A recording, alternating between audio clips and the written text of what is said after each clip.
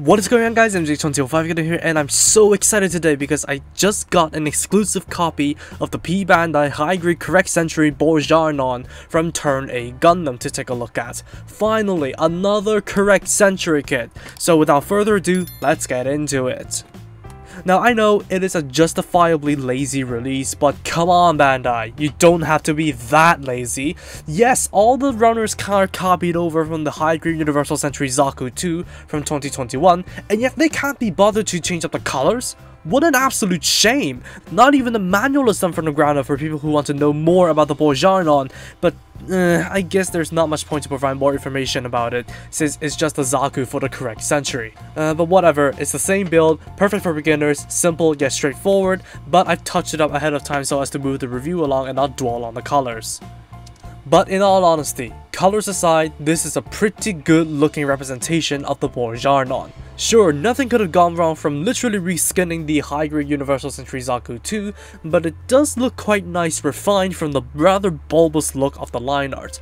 And they did not use its status of a grunt suit as an excuse to skimp out on effort either, as despite the simple surface detail, the way the upper panels are separated does indirectly add some panel detail to the design.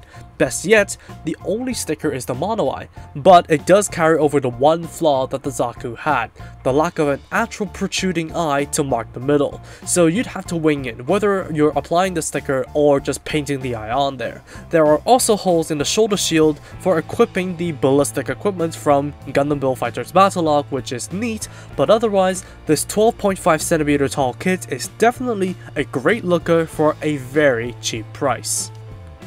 Articulation starts with an unencumbered double ball jointed head, and a movable eye from using the tab underneath it. The arms can swing out very far, further facilitated from the torso joints that allows them to also shrug.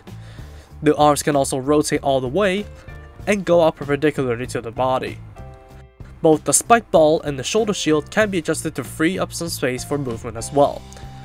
There is a rotation above and at the elbow that is also double jointed, and the forearms and wrists are both ball jointed. The ball joint at the waist provides impressive crunches and rotation.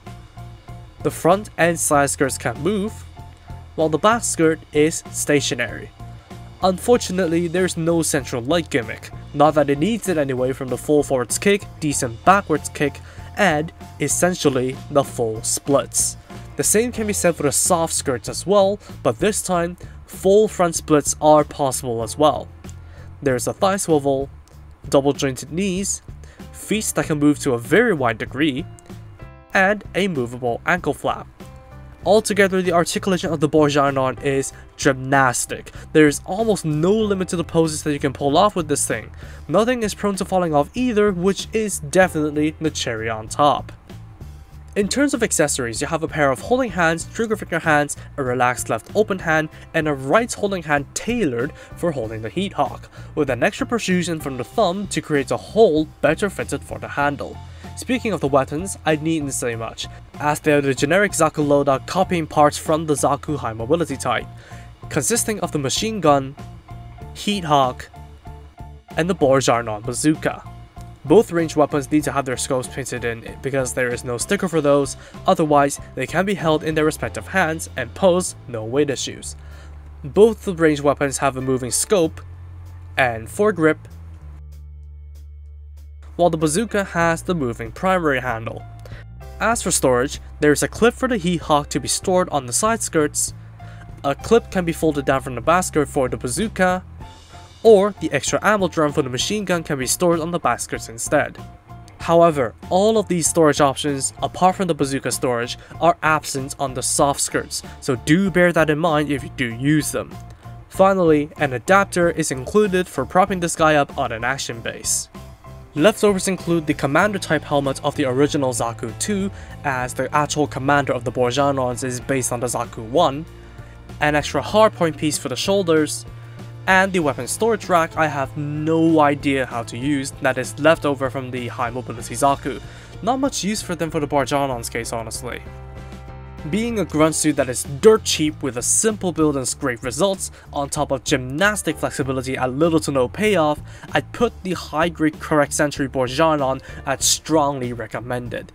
Being based on the universal standard, it can also be stripped for parts in case you want to customize it with other model kits. And of course, it can be also used for a spoof like this. Yes, this is in fact just the high-grade Universal Century Zaku II repainted into the Borjarnon color scheme.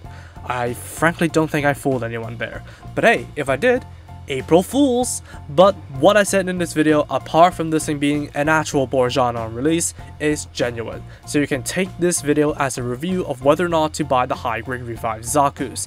And hey, this will definitely help the Turn A Gundam feel less lonely until the next real high-grade correct century model kit enters the market, whenever that might be. But let's be frank, it'd probably be the real high-grade Borjarnon in the P Bandai market.